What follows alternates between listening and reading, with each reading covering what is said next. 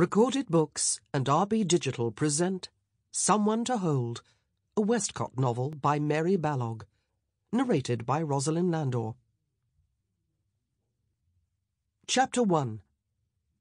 After several months of hiding away, wallowing in misery and denial, anger and shame, and any other negative emotion anyone cared to name, Camille Westcott finally took charge of her life on a sunny, blustery morning in July, at the grand age of 22.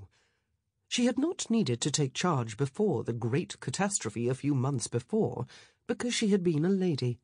Lady Camille Westcott, to be exact, eldest child of the Earl and Countess of Riverdale, and ladies did not have or need control over their own lives. Other people had that instead. Parents, maids, nurses, governesses, chaperones, husbands, society at large, especially society at large with its myriad rules and expectations, most of them unwritten, but none the less real on that account.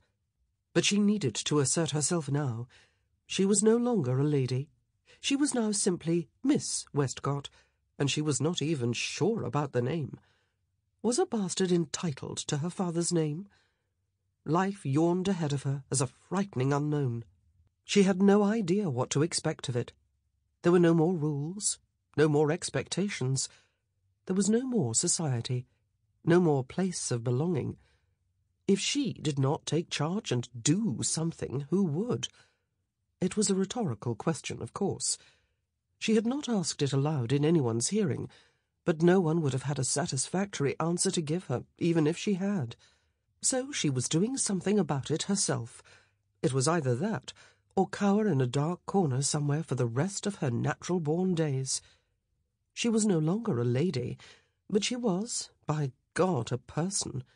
She was alive. She was breathing.